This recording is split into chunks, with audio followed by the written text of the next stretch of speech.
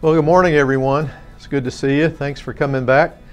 I want to go back to the Psalm this morning and look at Psalm 119, verses 105 through 112. And I want to take the time to read that portion of Scripture this morning, but I would encourage you to take a Bible sometime today and refresh your memory of these wonderful verses out of this great Psalm. But the verse that does stand out to me is Psalm 119, verse 105. And you know it well, and you may be able to quote it with me. Here's what the psalmist writes.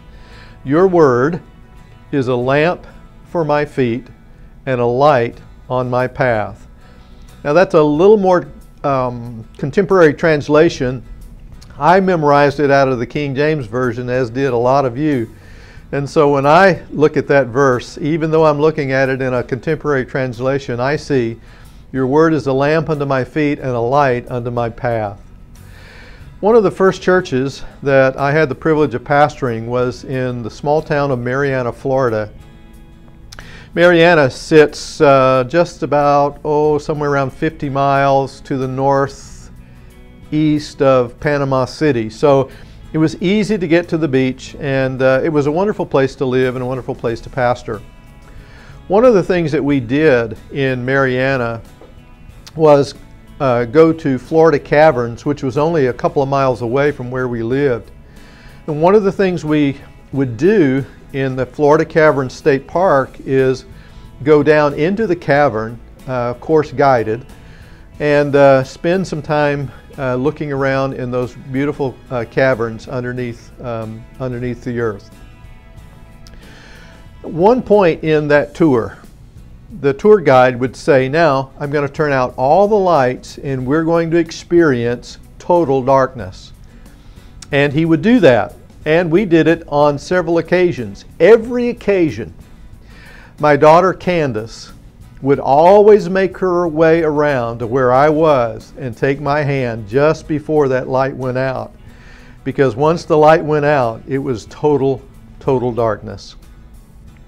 I'm wondering this morning, have you ever been in a really dark place where even a small single move would be tragic for you or your loved ones? We live in a spiritually dark world where our souls are often in peril. And in this section of Psalm 119, the psalmist declares that God's word is a light for my path and for living in this dark world. The psalmist in these verses declares the use of God's word to shine a light on our path.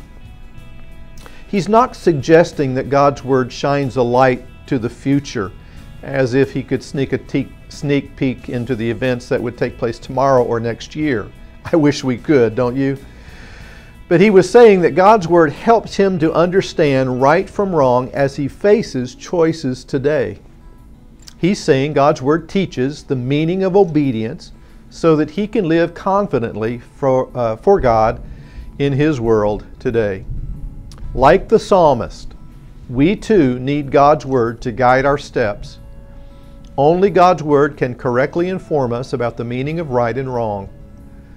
And the truth is, the more deeply steeped we are in God's word, the more clearly we can discern right from wrong and choose the right path. In some places you walk today, you may need a flashlight, but in every place you go, you will need God's word as a lamp for your feet and a light for your path. Let's pray. Accept our praise, O God, for your word. It is truly a light to my path. And I pray that that light would continue to shine. I ask it in the strong name of Jesus. Amen.